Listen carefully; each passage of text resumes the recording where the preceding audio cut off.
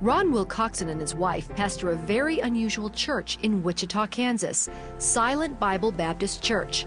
Why the silent? It's a church for the deaf and hearing impaired. Pastor Ron is hearing impaired himself, but you'd never know it.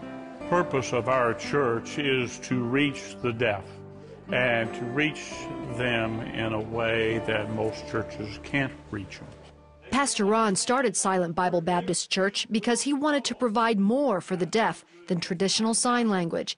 He even has a praise and worship pastor who signs songs. We feel that there's many needs for the deaf in the church, not just to sit in a pew and be bored just listening and watching the interpreter the whole service.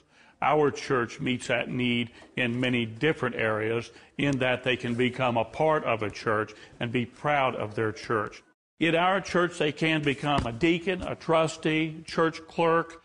They can become a missionary or a pastor or a Sunday school teacher. Whatever their desire is to serve the Lord, they can do that. And that's what's wonderful. Because Pastor Ron can hear a little, he enjoys interpreting praise and worship songs to give his members a sense of what hearing believers experience on a typical Sunday. Judith and Larry visited Silent Bible Baptist Church and literally moved from Florida to Wichita, Kansas to become members. I had never seen a deaf preacher before, and explaining things so wonderfully. I just love this church. It's much more interesting than it was in Florida. There's more encouragement for the deaf people.